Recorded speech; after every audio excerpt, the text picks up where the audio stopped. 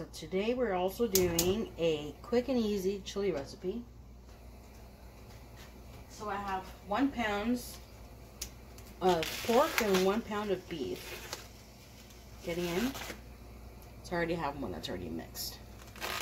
So 2 pounds total. I'm going to stick into a cold pot. To this I'm going to add 2 cups of cold water. With my hands, I'm going to break this up.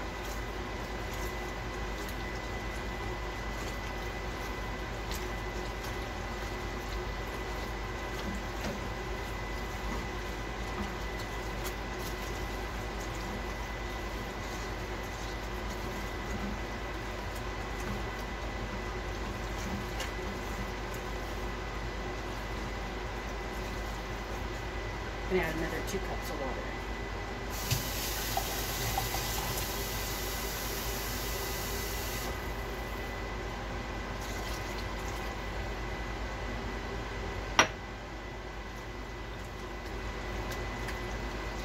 Make sure this is all broken up. I'm going to cook this up until it's cooked.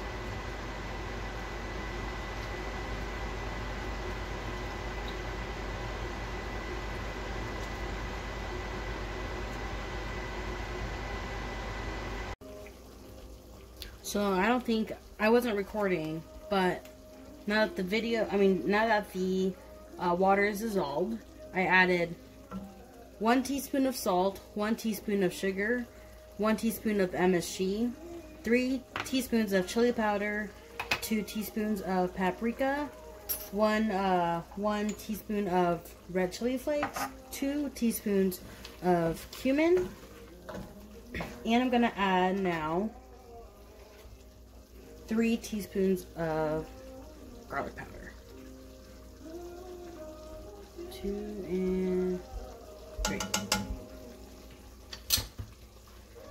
With 1 packet of the Saison Gyoza.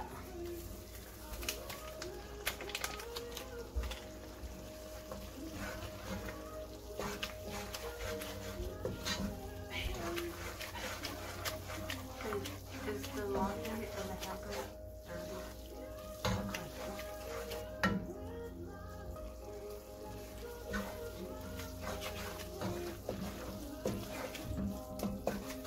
Alrighty.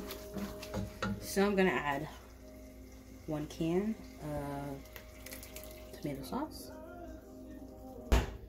And then this is a 10 ounce of this Rotel mild diced tomato and green chilies. Here. Okay. Now at this point, since everything's cooked, we can kind of try it to see what it tastes like.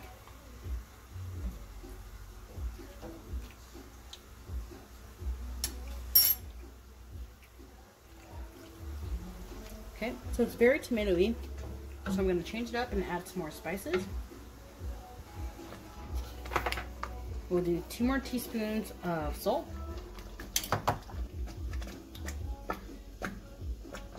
Let's do 2 teaspoons of vinegar, preferably apple cider, but I don't have that.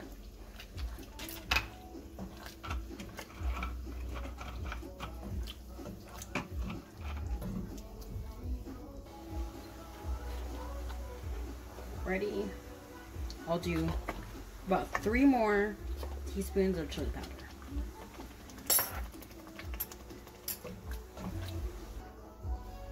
Another teaspoon of garlic powder. I'm actually going to put 1 more. And I'll put the ingredients down in the description too. Right, so an extra teaspoon of paprika, and I'll do another teaspoon of cumin. Let's try that. So we're going to add an extra teaspoon of sugar. And then with their can that we used earlier, the 15 ounce one, we're going to fill that up with water.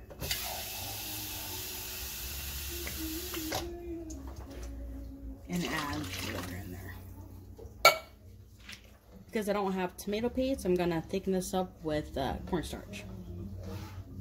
So now I'm going to try this again. I think it needs more salt. So let's go another teaspoon of salt. It needs more chili powder. So I'm just gonna add 2 more. Another teaspoon of paprika. And 1 more cumin.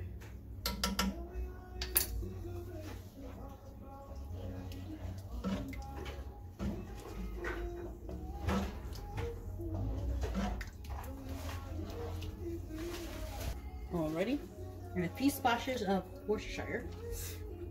I want to say that's about half a teaspoon. So far it tastes really good. Ouch. Let me try this one more time.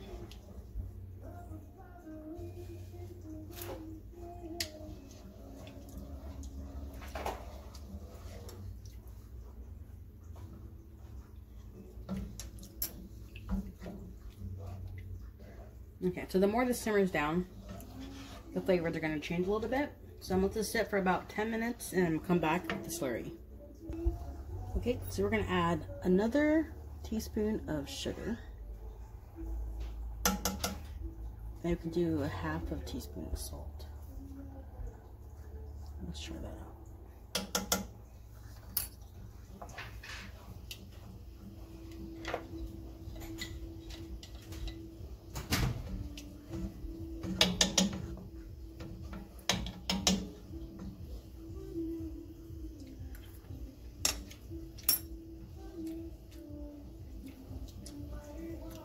I think you go another teaspoon of vinegar.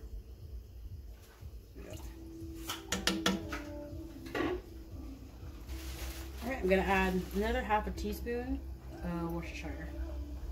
So in total, in this dish, we have 1 full teaspoon. Alright, we're going to do, last time, half a teaspoon of sugar. Half a teaspoon of salt. And then a dash of Worcestershire. I think that's good. Alright, so let's see. I'm mixing 2½ teaspoons of cornstarch with a 1/3 cup of water. Just little by little. I might not even need the whole thing. Let's see.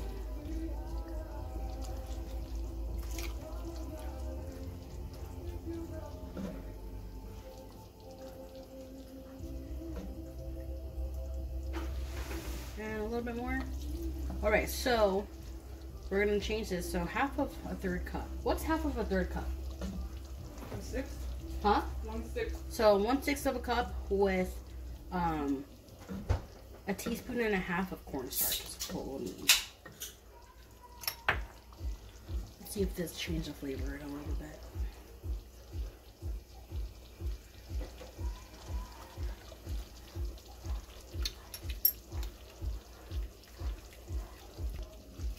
I actually just added the entire thing of the cornstarch slurry.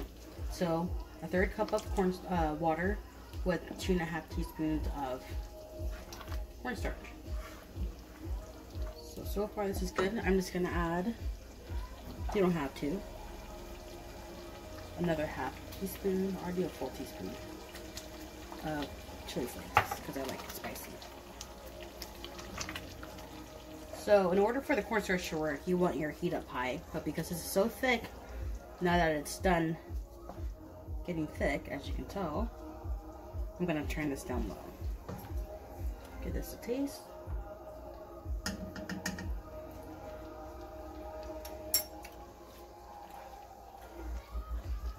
Yep, that is delicious. We're good. This is bomb.